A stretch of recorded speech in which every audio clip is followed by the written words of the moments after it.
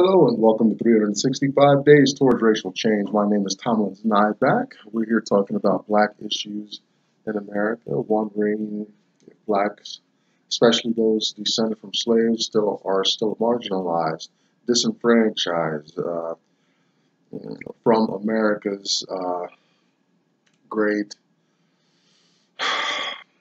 stores of wealth, resources. Primarily, we in this forum, we kind of steer away from the moral issues, right and wrong. Everybody's flip-flops on that. But when it comes to the movement of the mighty dollar, access to wealth and resources, I think then we can get us some hard data to demonstrate what's really going on, because people can say something to your face, but live another way or be in the closet about other issues. So that's kind of, we talk about the issues, slavery, the history, past, present, possible futures, and a lot of moral circumstances come up, but we also, those things have no, we can't attach much to them until we could put some tangible components to that. And the most tangible, visible one is the almighty dollar in America. The person who's got it most, how did they get it? What circumstances make that? Why are most of the people in this group, a group that's already a minority, why is the majority of the minority suffering so much, having pressures from within and without? So that's kind of what goes on. Two thoughts emerge as I continue on with this project. First thought has two parts. First part is this black mind, of a level of ignorance, how things works, processes, caring about black issues in a real way and doing more to demonstrate what is real, what needs to be done to bring all blacks into the fold, and blacks who are more than entertainers and your pop stars and your game show hosts and all that. What about the black thinker? What about the any kind of black expression in the world? How can they be heard, taken seriously, garner the same attention, interest, and financial security as some of our big fireworks out there? Game show hosts, talk show hosts, sports people. It's like, come on, man. There's blacks got to participate in. We can do more than that, I'm sure. And the second part of that first thought is the white mind. We're talking about the Geist mindsets, especially blacks and whites and everybody in between, but focusing on blacks and whites. For whites, do they pass on expectation of privilege, their entitlement? Is that just a growing thing among them? The apparent lack of dysfunction. Whites have plenty of dysfunction too. Just found a guy, I guess, Virginia, murdering up all kinds of people in his community. So everybody's has a share of what we might consider right and what we consider wrong. Okay, but I'm talking about the white idea, white thought. Are whites more prone to educate one another, to keep their community in a certain way. You know, I look at the guys at work, where I work a blue collar job. It's a logistics company, a lot of heavy stuff and all that. But those white guys are just, it's a good old boy. It's very light there, and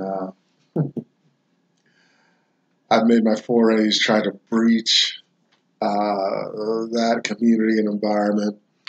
Can't find anything to explicitly claim racism, but race plays a part. So, bottom line is the white idea of perpetuating their community's success, domination. You know, is that a real thing? Getting passed along from generation to generation, or they teaching their children. The black community is, in my circle, I only can speak from my experience. My community was not an educational community. you know, uh, we watched. All we could do was watch and make up the story in our own minds as we go. You know, I think that's a big problem with the black community. They don't holler back. Not enough of that going on. I think, we can complain about white success, but is there do they have a philosophy with one another? I'll tell you a quick story. I was in, I think I've told this before, days ago, I'm sure, but when I was in a mission, and I'm going help mission work. It's a long story of how people interact, but you participate to earn your keep. And so I'm participating, and it's everybody's there, black, white, Hispanic, Asians coming through. But I'm there, I'm participating, and a lot of outside people come to volunteer. They're doing stuff, service work and stuff like that. So, and some of them are regulars, and so, but a new white guy came in to participate, same kind of level as I am, in a position in this mission community. And one of the volunteers is paying very close attention to this new white guy. Man, they never said a word to me about how I was doing. I don't even think I ever traded morning greetings with this man. But the new white dude came in and he was encouraging him with scriptures and encouragement, stuff like that. I let it go. I hadn't even gotten into this material yet, but I mean, that's a sense of what what I had already observed in American society. I've been around for a few decades. That's what I'm talking about. All right, I go for black folks. If I'm and turn that around, I've been in situations where I was the new guy, but I was encouraged in dysfunction by elderly black men. I was encouraged to complain and bitch about stuff. You see the difference. Uh, some people know what I'm talking about. Some people don't. I'm not going to go into it. It's like trying to explain a joke. It loses its power the more you dissect it. Now, the second thought is for financial literacy. Here's another aspect, though. White folks, boy, they can speak a financial language.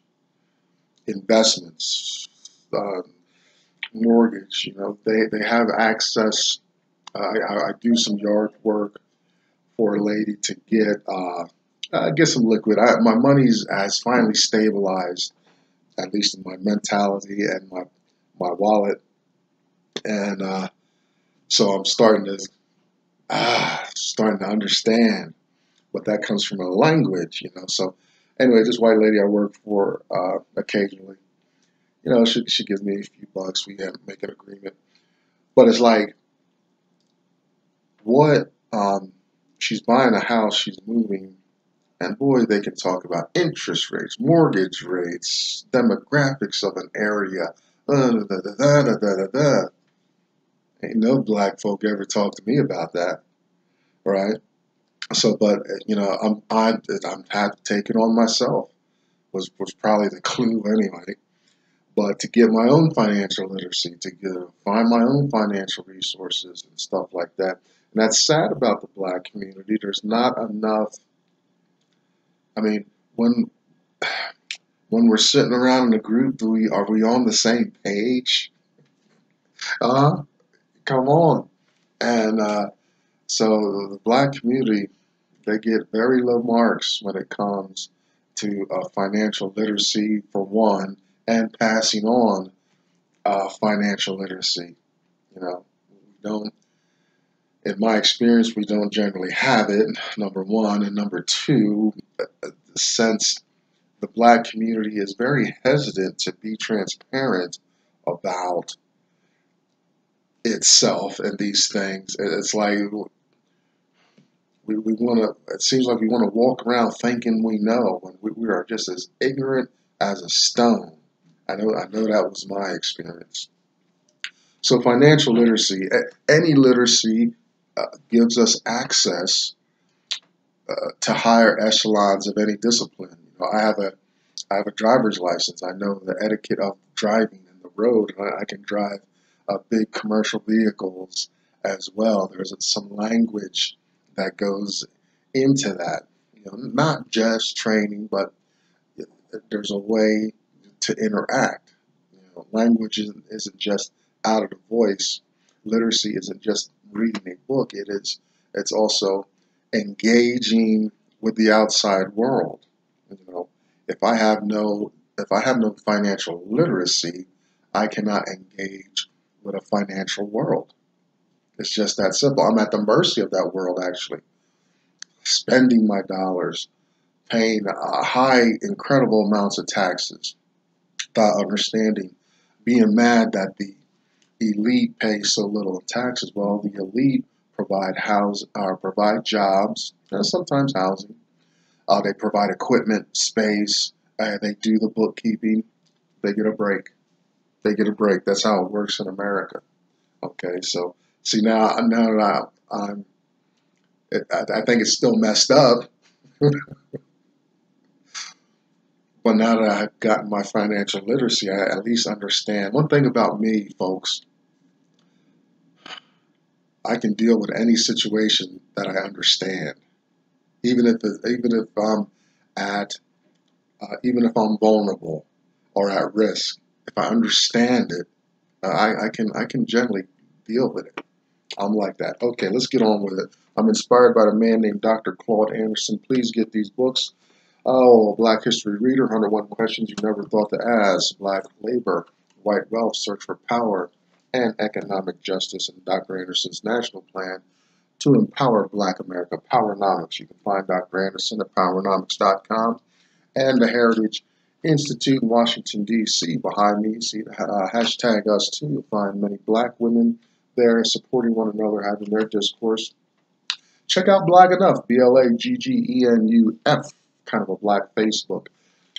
We also have story time here, Uncle Tom's Cabin. Please read this book and read it from beginning to end. I'm at the end, and I couldn't even finish the end. I won't be a spoiler for you, but read the book to the end. It's very important. It's not some little short pamphlet like I thought it was, and so I know some of the subscribers think it's a little pamphlet. It's a pretty long book. You know, it's got some reading to do in that. So be prepared, but read it to the end. I just encourage you to read it to the end. We are. Oh, and also, if you found me here on YouTube, you are informationally illiterate. You are informationally literate and technologically literate. You can find your flavor. Go find your community. I encourage you to do that with the internet. Wrapping up our signers of the Declaration of Independence. Just going to use the rest of the time to go over Oh, some of the highlights we've stumbled upon. My original intent was to look for a relationship between the religion of these men and their attitude towards slavery. Not much there. We didn't, because I used Wikipedia. I didn't do a big in-depth thing about their biographies. Uh, as you may imagine, religion back then was just more a part of life. It wasn't uh, biblical texts were the textbooks of many. Um, it's how you learned. So it was, religion and schools were commingled there. So many people knew their Bible back then. So everybody was kind of on the same page, especially white folks anyway, European white folks and all that. There's a Hispanic and the Spanish, French, Italians.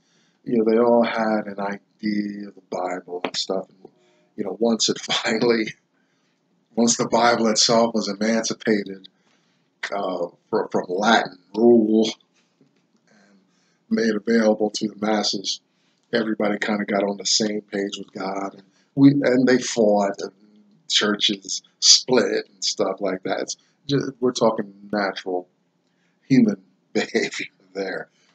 But anyway, a lot of these guys, their fathers were ministers, they were ministers, and stuff like that. So they're all closely related to religion. Uh, Only a few of them, I could say,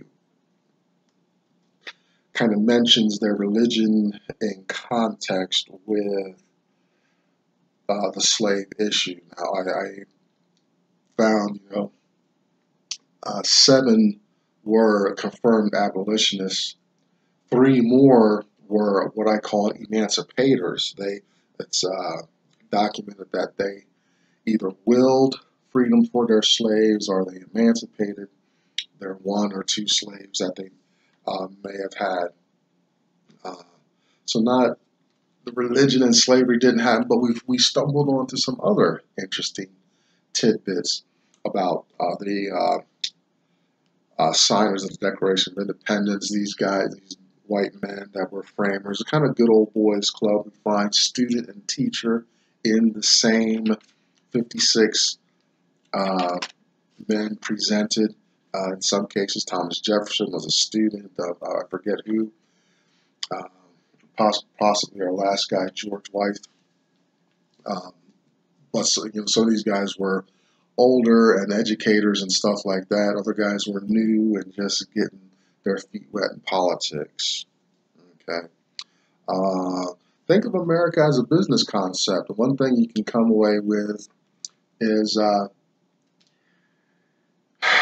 mercantilism, slave institution, and all that. The seafaring trades, very prominent in the lives of all these men. The colonies were mostly an East Coast phenomenon at the time. We didn't start spilling out west till later on, and for the upcoming war. Well, back to the business concept. We need to. I think we need to pay more attention to that. Like, if you look at corporate like bylaws, how they're structured, created, uh, how they become viable as tax entities, where they fall in taxation. It's a lot of the language used in creating corporations as we find in creating the nation, the Declaration of Independence. Forwarding an announcement of the creation of this entity. Entity, very important word. Articles of Confederation, things like that. Same language that you use to start a corporation. So if we can get to understanding America as a business, some of our problems can be taken care of, thought out, thought through. Okay. Now, for some of the guys, we had a guy, he financed the Navy for the Revolution, a doctor believing that black skin was a kind of leprosy, that we were real white underneath. I would say we're all the same underneath. Skin color, though, is a different thing. Although, the melanin is an issue, but melanin is not a cancer on black people. Oh, the framers influencing the minds, young minds. Vast majority abstained from the issue. And a lot of these guys were just so immersed in their businesses. I'm talking slave owners and the politicians alike. You'll see their resume in and out of office and handling and working on stuff. Now, I do think it's a problem. The framers are going to say they lack representation over in England, but that's also a problem here. I mean, is the farmer just receiving word on the new law, or did they really participate in making their voice heard and having that view sent to the central government? I think it's very problematic. I think I can speak authoritatively on that because that's how I feel. Your one vote counts.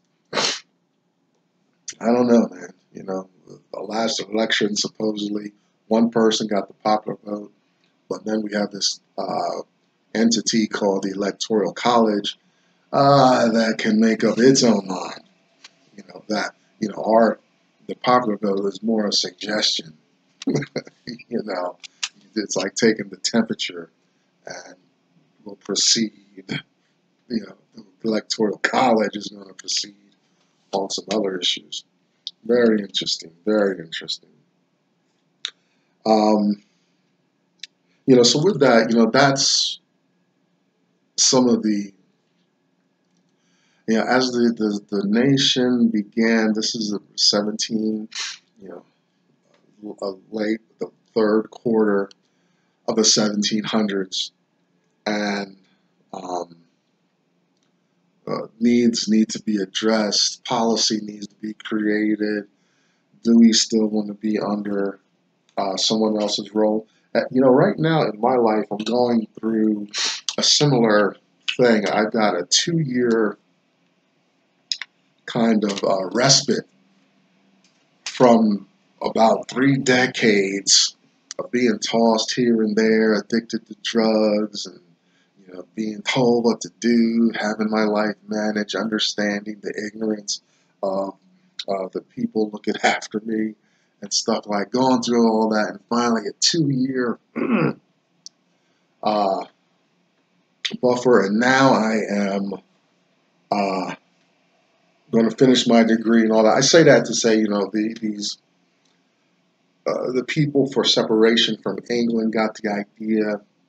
I think rightly so. You don't want people using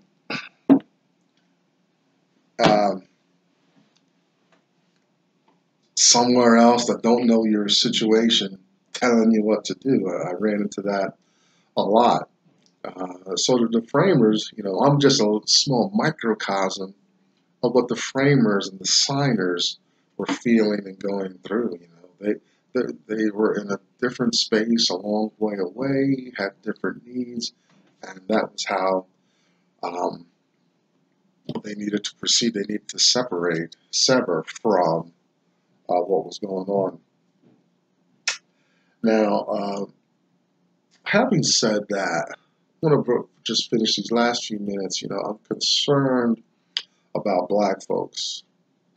I don't think black folks, well, in general, feel embattled, disenfranchised. There's no urgency among us for change, and that's sad. I feel like we had all this fanfare, this air and pomp and impotence of the 60s. That was a failure.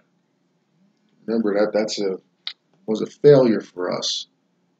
We didn't get what we needed. We're seeing other groups getting money, resources, land, favor, and immigration. You know, the, the southern border is inundated and it's overflowing now. But you know, the people who do make it legally, they're going to find a good way to go here in America as they step over black lives. Uh, you know, we just had the NAACP Image Awards, great gala time, people dressed up, red carpets, and all this. You know, I don't see any difference between that and what white folks do. You know, black folks are always copying white folks, always coming behind, and we wonder why we're at this level. You know, because so many have gone before us. We need to make a whole brand new way for the world to begin to respect and recognize us. Very simple. And you know, as you know, we have this big gala. We have a comedian host. It's I don't see the difference between what we're doing and what white folks are doing, and why it makes me understand why we are at a ceiling. You know what I mean? I hope you know what I mean on that. I hope I don't have to dissect that one for you. You know, I drive trucks well, and I can drive well, and I can crisscross the country. White folks did that long before I did. Come on, they trained me how to do their work. Think about it. You know, black folks, we got so many comedians, and it's nothing but entertainment. Like, where's the serious black folks? Fortunately, there's a few guys cropping up on CNN.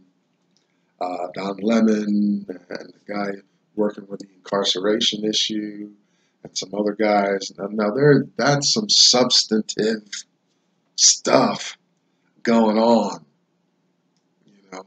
But you know, you don't see. You know, it's not a big outpouring of black support for that, you know. Black people behaving poorly that need to behave rightly. Young gentleman from NFL draft drafted to the Giants. You know, great start in the NFL. The Giants are going to have another run. Every team has its cycle. You know, and the brother's out just at a party. You know, up there in the hood, and he gets shot. He lived. I think his friend died or something. You know, bad stuff. Like, dude, why are black people like that? With so much going on, you know, I'm tying this into the foundation and the creation of the nation, you know, but we need to keep some of that in the front of our mind, you know. It needs to be a kind of a firebrand to our soul and consciousnesses to motivate us to come together, keep it together, not begrudgingly, and with all these attitudes that we can find when black people congregate. We can do better. You know, it makes me wonder what I'm doing, you know, because you look at the NAACP Image Awards, packed hall of well-dressed black folks. Where is the disenfranchisement? Where is the marginalization? It's definitely not apparent when you look at those kind of events already. Those events that are already, what's the word I'm looking for? Like piloted by white folks. A nice big event with a comedian there to and we laugh and stuff. Man, come on, man. We it's like we've arrived at something when we have not. Hopefully, there's some rhetoric in the wind about the issue with incarceration and some stuff. I hope that these issues gain momentum and we see a turning. But one issue that's going to have to be made evident and clear is that black folks need to start behaving rightly. We need to take our history and celebrate the survival, but understand that we are still underneath, especially financially, economically. We are still too far underneath